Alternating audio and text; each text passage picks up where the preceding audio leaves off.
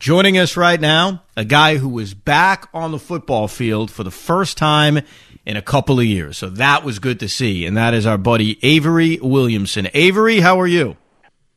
Hey, how y'all guys doing, man? We're not great, but I would imagine you're not great, because if I'm you, okay, this is me Evan pretending to be Avery. Here's what I'd be saying today. All right, you tell me if I'm wrong. I'd be saying, I have been working my ass off to come back on this football field to help my team play, and I was out there for 17 snaps while Alec Ogletree is running around trying to chase down Raheem Mostert. Are you annoyed / disappointed by the fact that, you played, which was great, but you didn't play enough? Well, I thought I was going to play more, but, man, at the end of the day, it's, it's the coach's decision, who's going to be in the game. So, I was glad to be out there. Glad I, got a chance to, get my feet wet and, actually go out there and make a few plays. And, I'm available, man. So I'm ready to go, whenever, they're ready to put me in. That's all I can do. So when you're warming up, when you're getting ready, and I can only imagine the emotion that's going on, because I feel for you, man. That brutal injury last year, you're fighting to come back. Did you expect, even, 20 minutes before the game, were you expecting to start and have a much more prominent role on this defense? And did it come as a surprise when you were only out there 17 times? Well, I wasn't expecting to start last week. But I knew I would be getting in some, didn't know how much. But I was just going along, going with the flow. That's all I could do. And wasn't going to try to make a big issue out of it. I just whenever the coaches wanted to put me out there. But I just knew that whenever I got out there, I needed to, make something happen, make sure I was on point. And that's what I, try to make sure that I did, every time I was out there on the field. We're talking to Avery Williamson. Hopefully we'll get Joe back, because I know he's got a lot to say about what happened. Joe got a lot to say. Where's Joe? Well, bro, how do you – I think his line cut out. As he was bringing the segment in, something happened to his line. But how the hell did you feel? Because I can tell you how we felt. We're sitting down. Not that there were huge expectations for this game, but you're getting comfortable. It's a Sunday. It's 1 o'clock. Great. Let's go. Let's watch a football game. And right out of the gate, and obviously you're watching from the sideline, but you said you expected not to be out there for the first play. Right out of the gate, Raheem Mostert's breaking one off for 80 yards. What's going through your mind as that's happening? I was in disbelief. I was honestly thought it was a flag. I thought I saw a flag getting thrown back there, and I looked back. I guess it maybe was somebody's cleat or something. But I was like, this can't be real. Can't be real. And just when I saw it wasn't a flag, I was like, wow, this is real. I couldn't believe it. I was just as shocked as everybody else that was on the field and watching the game. What did Greg Williams say to his defense as they came back into the huddle, or came back onto the sideline? What was the message? Because that is, it's the worst way to start the game, especially with an offense that can't do a damn thing. That makes it even worse. What was his message to the team after that? I honestly can't remember. I don't know. I honestly cannot remember. I was kind of zoned out. I honestly couldn't even tell you. But I know I was just saying on the sideline, just next series, just telling guys this next series, not let it, tank the whole day. Just to focus on the next series. And that's pretty much all you can say after a play like that. First play of the game, taking a blow to the gut like that it's definitely a tough one. Tough one. Yes, it was very tough. All right, for you personally, how did it feel to be back out there for the first time in 2 years? Man, it felt good. I haven't had any pain in practice or anything like that in my knee or anything. It felt good. I definitely was nervous. I woke up that morning. I woke up at maybe, I think I woke up at probably 5 o'clock. And I finally fell back asleep, but it just, I was just amped up and ready to go, But it was good to just get back out there on the field, man. And I'm kind of wide eyed a little bit just because I haven't been out there in a while. But kind of once I got the feel of things, I was feeling good, and kind of getting a lot more comfortable. But yeah, it felt good, man. Just being able to tackle somebody, it's kind of like just getting your football senses back. So, man, overall, man, I felt like it was good. I was, flying around, and dude, just hungry for some more. That's all I can say. So am I. I was hungry for some more too, because I don't know, and maybe my expectation was unrealistic, but I thought, hey, they need you. I mean, it was obvious after week 1 they need you on the field, and you were good when you were out there, at least from what I noticed. I think PFF gave you a good grade, which probably doesn't mean anything to you, but hey, they gave you a decent grade. Shout out to PFF, appreciate it. There you go. Do you expect moving forward that we're going to see you out there? I'm not saying 100% of the snaps, but certainly more than 17 snaps. Is that the expectation? And has the coaches said anything about that moving forward with you? Well, yeah, I know they definitely want to start me out slow. They want to start me out slow. They don't want to throw me in there, without a life jacket. But I'm hoping that it's going to, my reps will continue to go up as the weeks go on. And I know they don't want to. They don't want to just throw me out there for too many plays, but I'm feeling good, and I definitely can feel like I can handle a heavier workload. How is the hamstring 100%? Like, how you feeling health wise? Yeah, I'm feeling good now, man. I'm feeling good. That's I was definitely still kind of a little bit not bad, but just I was just nervous overall, man. Just, first time having live bullets, but I'm good now, so I definitely will be flying around a lot faster in practice this week, and just ready to just really just go crazy this week. I'm excited. I've got even more exciting news than that. Thank God. What's that? Joe is back. Bro, Joe. We're having all kinds of Avery. I'm having all kinds. This is almost like the Jets. Like my complex here. The internet is, for some reason, they decide to they got to work on the internet today. Okay, where everybody in my complex is basically working from home. I mean, you got to see it's like a frenzy here. So that's the issue. So it's very jet-like. It's very jet-like. I think it was God. I think it was God. God was like. Was that who it was? Give you time to think. I think you know what I think. I think Adam Gase is actually the guy trying to do the internet up here. I think that's it. I think it's got to be Gase because it's being done so brutally that it has to be him. I mean, what else could the answer be, Avery? Maybe it's just a service. Avery, I don't know what Evan talked to you about, but I am so disgusted with this team. I mean, and really, it's beyond. I mean, this has nothing to do with you. They're not even putting you out on the field. Are you all right? I mean, you only played a limited amount of snaps. I'm sure Evan asked you this. Are you okay? Yeah, I'm good. I'm good, man. They want to work me in slow, so I'm just going at the pace that they want me to go at, and that's all I can do. And when I'm in there, I just want to make sure that I'm going 100 miles per hour. That's all I can do. You know what I took out of it, Joe? Avery wouldn't say this, but when I asked him it, I took out of him. This organization has no idea what they're doing. That was the basis of what I got. They don't know what the hell they're doing. Alec Ogletree, let's put him out there for 40 snaps, not Avery Williamson. Right. It's unbelievable. I mean, now you weren't on the field for that first play of the game, right? The 80-yard most start for 80 untouched. I mean, I wasn't. How does that happen? I mean. I want to go back to this. Forget that. I want to go back to what Bradley McDougall said, because this to me is a major indictment on the coaching staff, okay? He said, and he comes over from Seattle after just a brilliant Jamal Adams trade. He comes over and he says, I don't know, man, we're not winning practice. We're not practicing like we should be practicing. That scares the hell out of me. Do you agree with that, Avery? Do you agree that the practices aren't what they should be?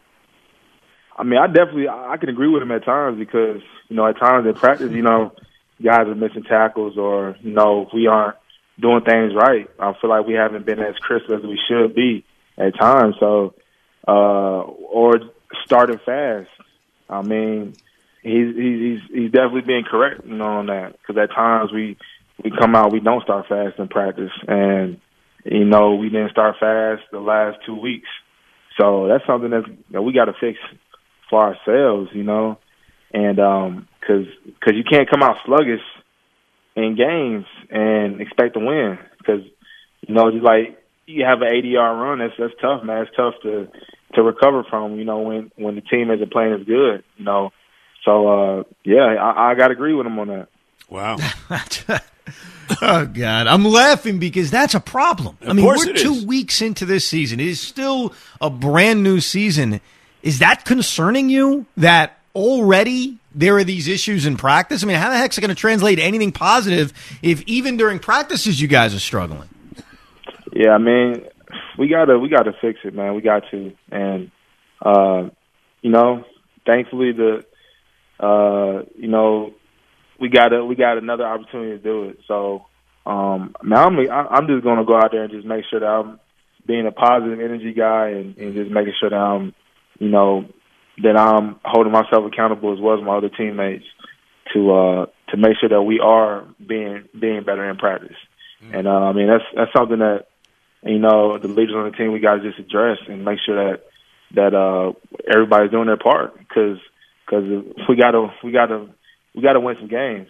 We gotta win some games, and it starts on Wednesdays.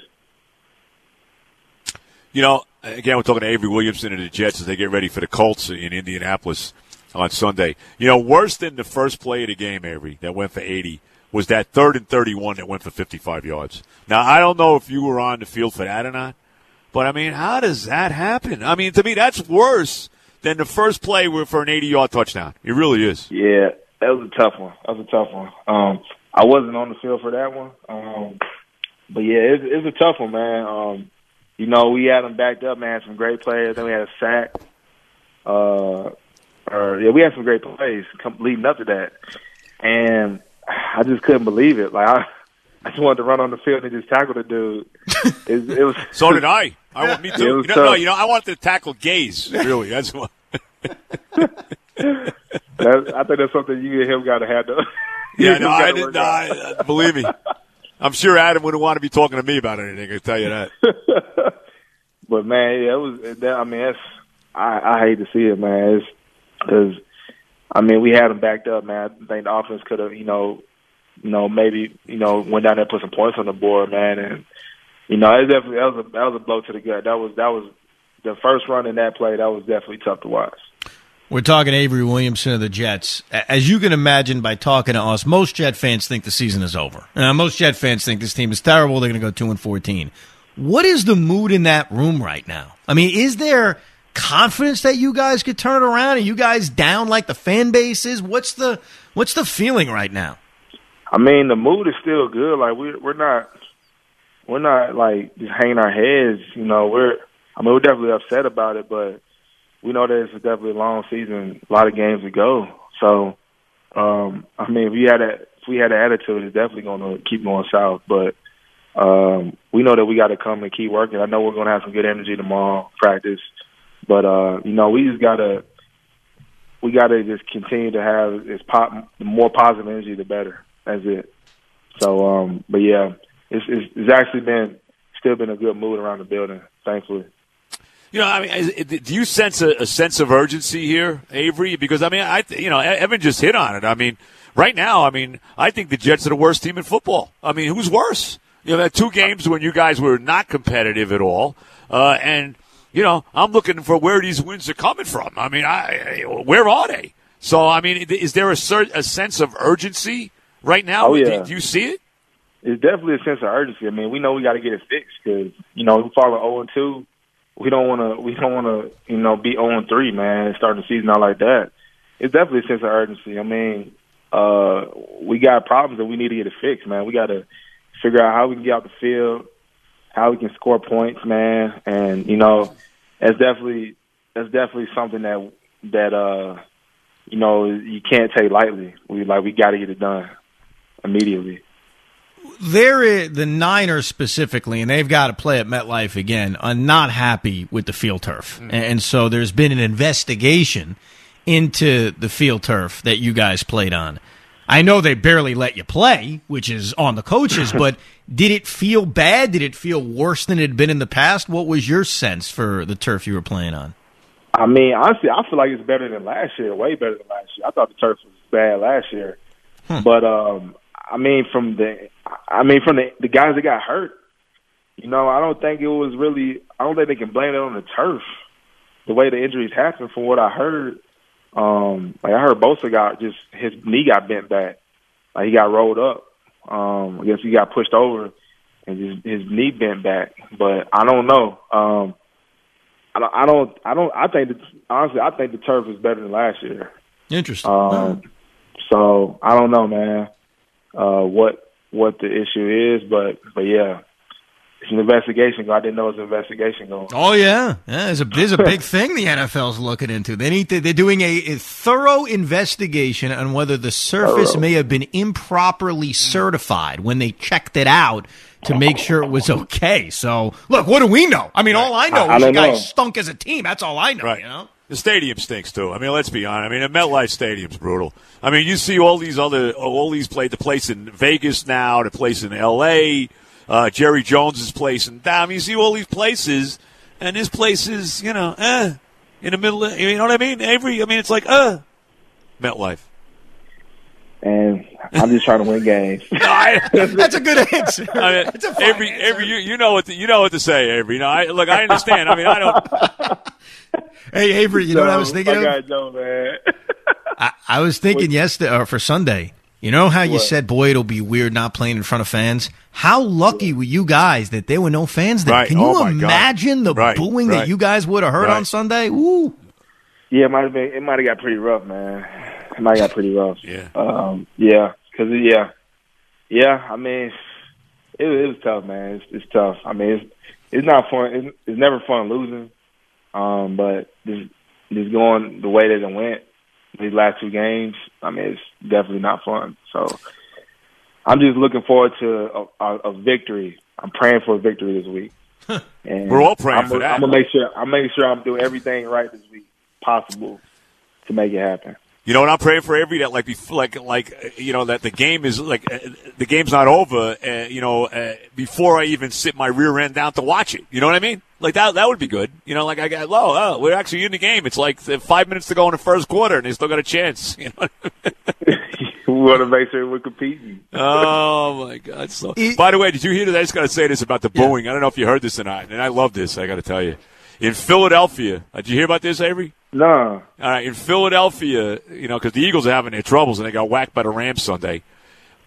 Carson Wentz threw an interception, right? Yeah. And whoever's controlling the sound in Philadelphia started booing them. They were boos. Could you imagine? Could you imagine if I was controlling the sound at MetLife? Oh my God! Man. The boos would be raining down, Avery. They'd be raining down. F-bombs. Wait, so do they have fans in Philly? No. It was fake booze. It was fake booze. It was fake booze. Oh man! How good is that, Avery? Come on. You think they gonna fire the dude? You know what? I don't know. I was wondering the same thing because when we were talking about it yesterday, I would not be happy if I'm the Eagles. I don't know. You love it. I love it. But if that really happened at MetLife, you wouldn't necessarily be thrilled about it. It's one thing for me and Joe to boo. Yeah.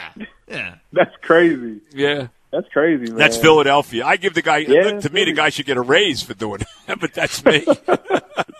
That's Philly for you, man. Oh, my God. Jeez. So, Avery, so again, let's go back to this. How many plays you think you're going to play this week? You think you're going to be on the field a lot more against the Colts or no? We'll see, man. I'm hoping so. Definitely, I'm just going to be prepared for whatever, honestly. And, I'm healthy. I'm definitely really healthy now. Made through the game good. No extra pain. So, good. I'm definitely, I'll be ready to go, more than 17 snaps. So, man, we're going to see. Just wait for whatever the coaches do. And, man, I'll be prepared, man. As soon as I get off the phone, I'm watching some film. Good. Look at you. Good. Does Greg Williams like you, Avery? Yeah, I don't see why he wouldn't. Well, I don't know. I'm just, what do I know? Yeah, I feel like we have a great relationship, man. So, man, I'm ready to go whenever, man. So, I've been preparing for over a year, to play. So, dude, I'm just amped up and just grateful for whenever they give me the opportunity to go out on that field. Yeah, and they know I'm going 100 miles per hour. That's all I can say. We can't get on you, Avery. No, and look, when you're out there, you were effective. What is this Connor, because you had an ACL injury. We know about what's going on with Saquon across town with the Giants. Obviously, very different position. But what kind of rehab is that going to be like for Saquon Barkley? How difficult is it? It's difficult. I mean, everybody reacts differently to it. Like, my problem was that I had a lot of stiffness. And I don't know if it was just because, like, just the way my body, where I'm made up or what, or I had an MCL as well. So I don't know what all damage he had to his. But it's just a very, very slow process. Everybody's different. Like, mine took a lot longer. Hopefully he wanted to go through the same, process as me, like the time-wise. Hopefully it's faster. But, it's very monotonous, man. It's like every day, you wake up, you're doing the same thing. And some weeks it's not, you don't see any results, but it's very slow. It's very slow, man. And the pain is the worst part. Just, waking up, not being able to sleep good and, just waking up in pain. It's tough, man. It's tough, man. Just your whole life is just thrown off. You can't do different things like just like sitting in a chair. Sitting in the chair is tough, man. I wouldn't even want to go out to dinner because I had to have my legs stretched out. But then my leg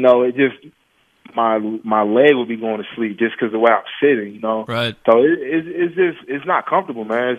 It's a long process. I definitely I shed a tear for them guys, man. That are having these injuries, man. Achilles. I mean, like all these injuries, Achilles, ACLs, like. Because now I know what it's like to go through that process, and It's not fun. I'll tell you that much. No, it's not fun, man. And I would think, and how about the mental aspect of it? Just all that time rehabbing and thinking, boy, am I ever going to be able to get back and be the same guy? Right? I mean, that's got to play on you. Yeah, you drive yourself crazy, man. Just like it's just all the thoughts going on in your head. Like people can, it's easy to tell you, don't, try not to stress about it, but until it's you going through it, you can't relate. And I be talking to my dad and stuff, and he try to keep me in a good headspace. But when it's not you going through it, it's tough, man. And I didn't know if I was gonna be able to even play again, or if I would return and be able to run as fast, cut, get off a block. So it's scary, man, going to sleep at night, not just your livelihood. Yeah, it's your livelihood, man. So I know, I think Saquon's he's going into his fourth year. This is his third year. So, you're right, his recovery will be his fourth year. Yeah, right. Yeah, man. So, I hate it for him, so he'll be having all those thoughts. But, it's just the main thing is that you got to stick to your treatment. And I made sure I did a good job of that and staying true to my treatment, man, and going every day. That's the main thing. That's the main thing. You really got to work hard at it. Well, that's why, despite how awful the football game was, congratulations to you because you got back on the football field. You're there. You made it back. So good for you. We're happy. Avery, we're happy, too, for you because you're a good guy and, really and, look, it's ridiculous that you can't get out there. Considering what's going on with this team, you're a pro. You should be playing. I don't get why you're not playing more than you are, but that's me. Well, I guess we'll see this week. That's all we can do, man. Let's see you out there, man. Well, good luck. Praying for victory. Pick six of Phillip Rivers. How's that? Pick one off, take it to the house. What do you think? When I take it to the house, I'm going to do the LT at the end. You know what I'm saying? How he celebrated with the little dropping the ball? Yeah. Oh, I know what it is. Are you going to, salute? Are you going to do, a salute, too, or something like that? Nah, just, how the infamous, the LT when he No, scored. I know what you mean. Yeah, he scored. Yeah. You're talking about LaDainian, obviously not. You're talking about LaDainian Tomlinson, not the LT, which is really Lawrence Taylor. That LT. Right. Yeah, not Lawrence Taylor. Right. But yeah, pick six would be amazing. It would be unbelievable. That might be the only way you guys score too. So you need a couple defensive touchdowns here for sure. However we can get them, man. Right. However we can get them. That's it, all baby. That matters. Get it done. That's all that matters. Avery, good luck, my friend. Avery, go shock the world. Go shock the world this week and go destroy everybody's knockout pool. Will you please go out there and including ours? Well, maybe I may have to go that route. I may have to do it. I may have to. I don't. It's a no-brainer, unfortunately. Oh man, yeah, I'm definitely going. I'll be going 100 miles per hour. Beautiful. Avery, when you're taking it to the house and you're doing the LT, think of us, okay? Think of me. Yes, sir. When you're in the end zone, say, let me think of Beningo and Roberts. Let me think of those guys, okay? All right. Hey, I appreciate it, guys. All right, Avery. Avery, do me a favor. Say hello to Adam for me. Tell him I send my love, okay? Say Adam, all the love to Adam, okay? I will. All right, man. All right. See you. Avery Williamson, linebacker for the New York Jets.